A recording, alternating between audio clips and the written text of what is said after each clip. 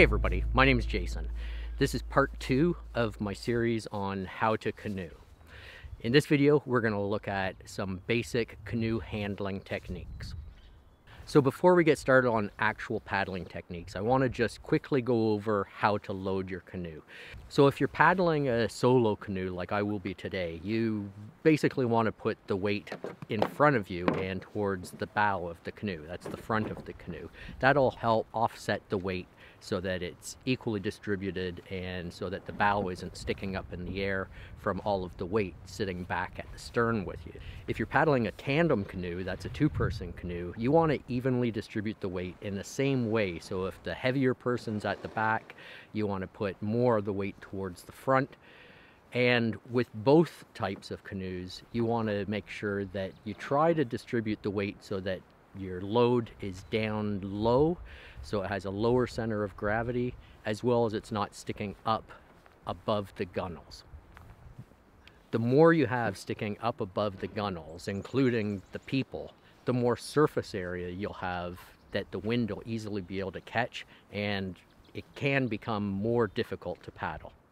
Another important thing is that you also want to make sure that your load is distributed so that it's along the center of your canoe and not have heavier items all to one side. This might not tip the canoe, but it might. More likely, it's just going to make it awkward as you paddle, and you'll need to readjust the way you sit to counterbalance the weight. So the main points to remember are to just evenly distribute the weight within the canoe and try to keep the weight below the gunnels as well as along the center of the canoe.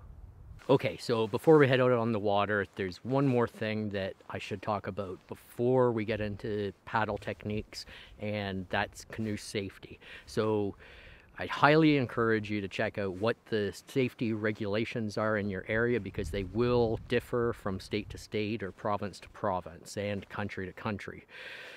The most important piece of equipment that you're going to have is your PFD, your personal flotation device, otherwise known as your life jacket. Okay, so the life jacket is definitely an important piece of equipment and required, I think, everywhere. If not, it should be. So life jackets do save lives, but you have to make sure that it fits properly and that it's also done up properly. So what that means is when you put it on, you don't want to be able to lift up and have it ride up way above your ears. Okay, so most of them will have straps somewhere, and you just cinch up those straps to make sure that it's nice and snug, but at the same time so that the comfort still allows you to move freely and breathe easily. So some of the other safety equipment that is likely required is some kind of signaling device, like a keyless whistle or an air horn. So I carry both.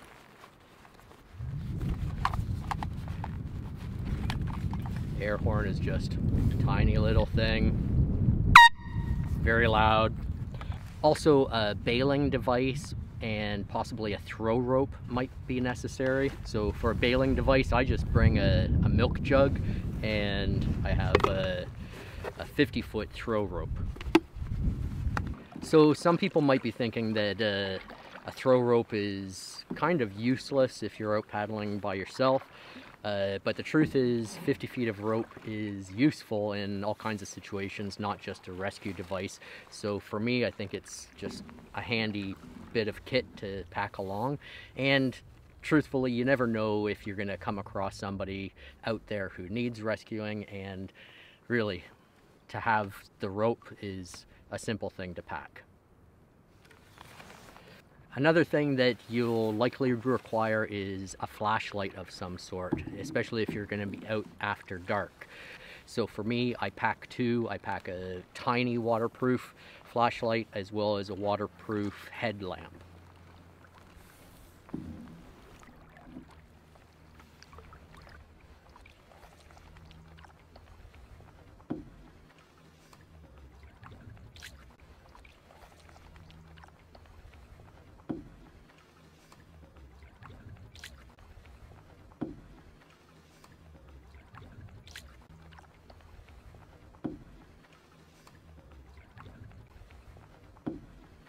Okay, so before we start looking at different paddle strokes, I thought that I'd show you a few different paddles that I brought along and explain the differences. It might help you with determining how to choose a paddle. So this is a beaver tail paddle, and it's a longer blade. This is a very traditional canoe paddle. It's laminated, solid wood, which is a good thing. It means that there's more than one piece of wood. Typically, paddles that have more than one piece of wood glued together are stronger and will last longer than solid one-piece paddles. It's got a nice curved grip, and the weight is medium, I would say. So to size your paddle, what you want to do is basically have your hand on the grip and then on the shaft, and hold your hand up above your head like this, and your arms should be pretty much straight up. Okay, now to paddle, what you want to do is have your hands just slightly in a little bit. So when looking at wooden canoe paddles, one thing that you want to do when shopping is just look at the grain along the shaft, and you don't want to have too much grain run out.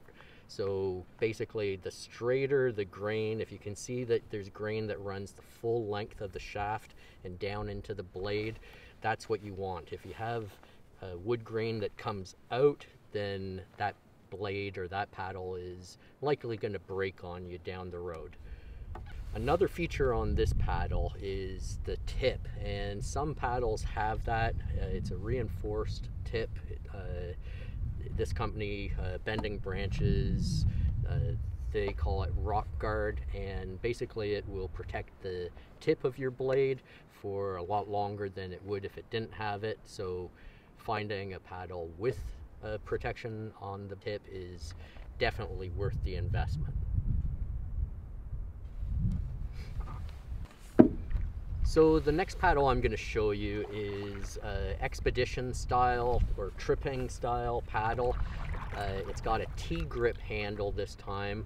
The T-grip is something that you need to get used to a little bit. It's not as contoured as the beaver tail or other paddles might have, but when you compare this style of grip with what like professional athletes, sprint canoers, or slalom, or athletes are using, they're all using a T-grip because it's going to stay in your hand much longer, less likely to slip, and really it doesn't take much to adjust to it.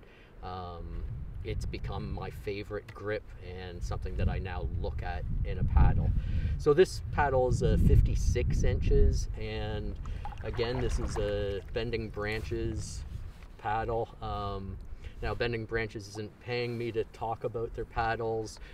They just happen to be a paddle company that I really like. I like their products and have used them for years, so it's what I have to show you. So this one is their Expedition paddle. It's got a fiberglass blade, so it's still all wood, but it's the wood is encased in a layer of fiberglass to give the blade more strength, and it's got the rock guard protection all the way around the blade down into the throat section here of the blade, and travels up quite far. So this gives this specific paddle quite a bit of durability. I used this paddle for quite a while and it's still in great shape. This was one of my favorite styles of paddle for a long time until I discovered my new paddle, which I'll get to in a moment. So one thing with this paddle as well is that if I compare the two, we can really see about the difference in the length of the blade as well as the width. So you can see the Expedition or tripping paddle is much wider, and the beaver tail paddle comes to here and is much longer. So when we talk about length of paddles, basically you just want to consider that it's the surface area of the paddle that's going to propel you through the water. So with a beaver tail, you're going to put more paddle blade into the water, and that's going to propel you. But in shallow water, you won't be able to get the paddle as deep into the water, and so you'll have much less surface area of a paddle getting into the water and helping to propel you. So I don't have one, but there's also an otter tail style paddle, which is even longer than a beaver tail and narrower. They're my least favorite. I'd say they're very good for open water, but in shallows, not the best. So here around where I paddle, I have deep water, but then a lot of shallow area as well.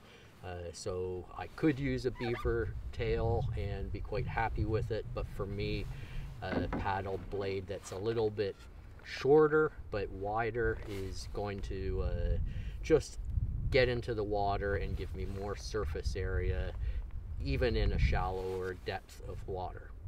So I would say as well that, again, if you look at the professional athletes who are using paddles, they're also typically a much wider blade. Obviously, they want to get as much water moving as they can so that they can win their sport.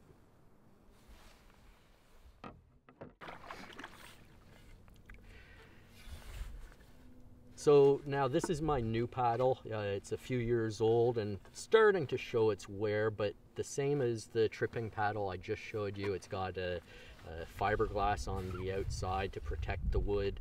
It's got the rock guard reinforcement along the edge of the blade and the tip. What's really nice about this paddle is that it's got a carbon fiber shaft, which is super light and also very strong. So the blade on this is a little bit shorter than the tripping paddle, and that cuts down on weight as well. And the paddle still gets to depths of the water so that you're not just paddling the surface area of the water, which you can imagine in waves or froth. There's not much substance there to, really dig into. So you want to get a little bit deeper. The paddle also has a T-grip handle, which I like. And yeah, so all up, I've been incredibly happy with this style of paddle. And yeah, I think it's the bee's knees. Really, it comes down to preference. Unless you're going to be spending days and days on the water and fine-tune your paddle and your canoe and all of your gear, you're gonna want to get something that suits the water that you're paddling in. It's not too heavy and is the right length for you. So there is one more type of paddle, and sometimes you'll see solo canoeists with a kayak paddle like this. Of course, the canoeists using these paddles don't refer to them as kayak paddles, but they are double-bladed paddles, and this one's similar to my favorite carbon fiber paddle here. Also has a carbon fiber shaft, and just the same as the rest, it has some protection along the outer edge. Now these features, some of them, the carbon fiber shaft and the protection on the edge will increase the cost of the paddle, but if you're going to be serious and use your canoe often, it's well worth the investment. The double-bladed paddle really doesn't suit me for canoeing. I don't care for all of the spray, the dripping of the paddle coming off. From time to time I do bring it, and I found it useful when the conditions get kind of windy and I want two blades going. I can travel a lot faster, or even if it could be the end of the day and I just want to get back to the car, and traveling fast is important. But for most of the time, the speed that I can travel with a regular canoe paddle is adequate for me. And canoeing for me is about getting out on the water, relaxing, enjoying the day. It's not really about traveling super fast.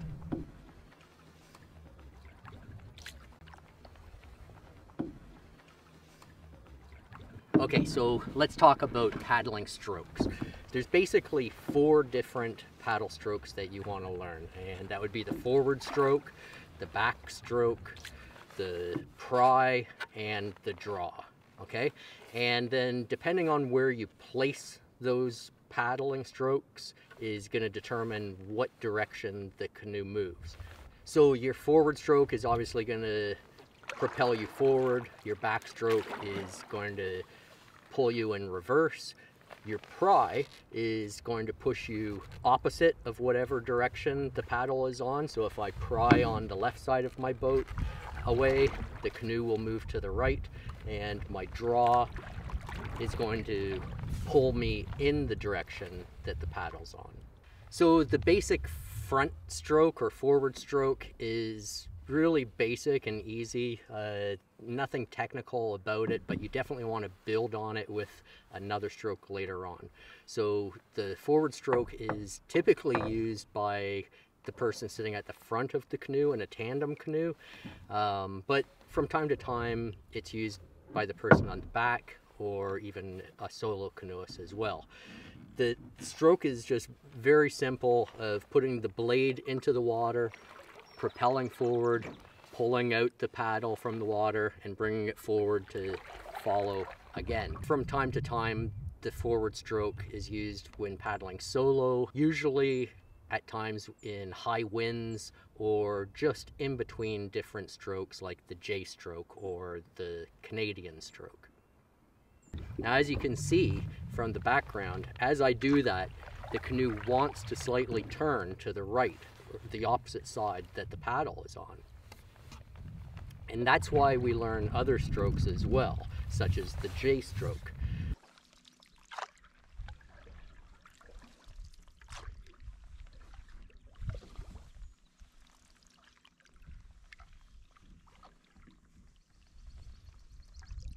So the first stroke that people usually do while learning to canoe is nicknamed the goon stroke or the goonie, and basically it's a forward stroke, and then at the end it's a pry. So reaching out, paddle in, and pull back, and then pry. And what this does is it helps to correct the direction of the canoe and keep you going forward. The problem is, every time you do a pry, you kind of hit the brakes a little bit, just because of the position of the paddle, and when you pry out, you do have a little bit of a reverse direction. So what's important to notice is that with the goon stroke, my thumb is up, and my thumb always stays up in the paddling stroke.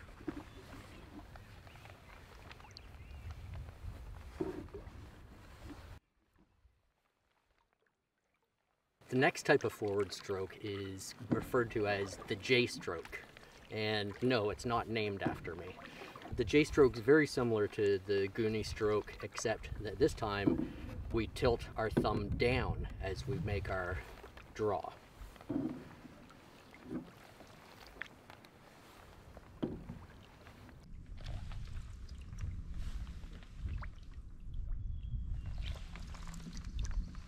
The J stroke is a much more efficient and fluent stroke, and it's definitely a preferred stroke with experienced paddlers. Once you have the J stroke, there's a couple variations.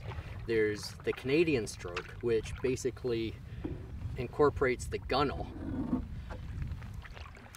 and this is just I guess a lazier J stroke, but because Canadians are used to doing long canoe trips, we're also familiar with, wrist ache and arm ache, and the Canadian stroke takes a lot of the pressure off of the wrist as you're paddling. You still turn the paddle so that it would be thumbs down like a J stroke, except you incorporate the gunnel and can slide your paddle down the gunnel for a little bit of assistance. And finally, the last forward stroke that I'm going to talk about is nicknamed the Indian stroke, but more commonly called the silent stroke. And with the silent stroke, It's basically a J stroke, except you leave the paddle in as you push your paddle forward and then make your next draw. One unique aspect about the silent stroke is that instead of turning your thumb up or down, you actually rotate the shaft within your hand. So the grip does a full rotation with every stroke.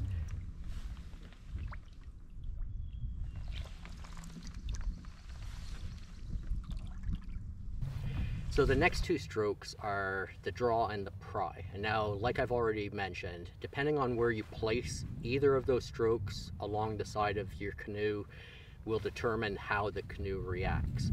But basically, the draw is to reach out with your paddle and then pull the paddle towards you.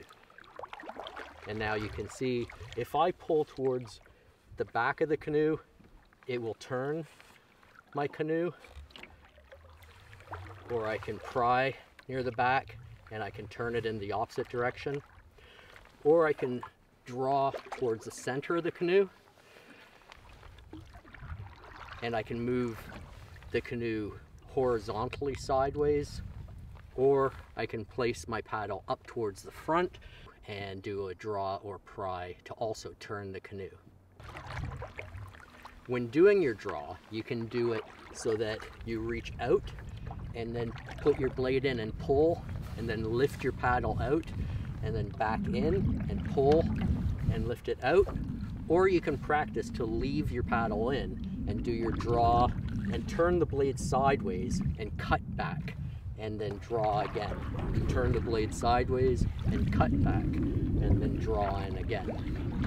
And the same can be said with the pry, where I can pry, turn my blade sideways and cut in, and then pry, turn my blade sideways and pry.